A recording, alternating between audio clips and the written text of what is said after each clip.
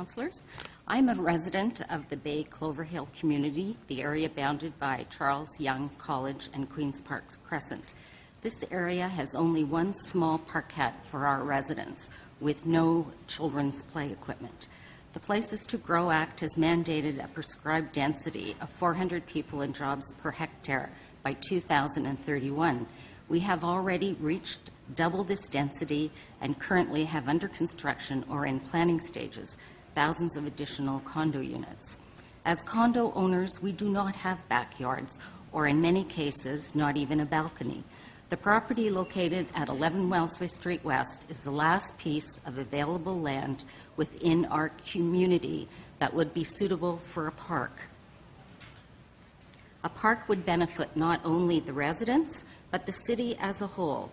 The BCCA has submitted over 2,000 signatures to Queen's Park and our councillor, Kristen Wong-Tam, requesting these lands be made into a public park.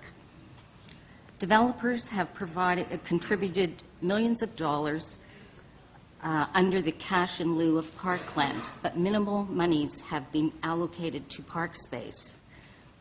As voters and taxpayers, we deserve to have green space within our community, and our elected representatives have an obligation to provide the same. Thank you. Thank you very much. Sorry, questions of the deputant? Seeing them. Thank you very much.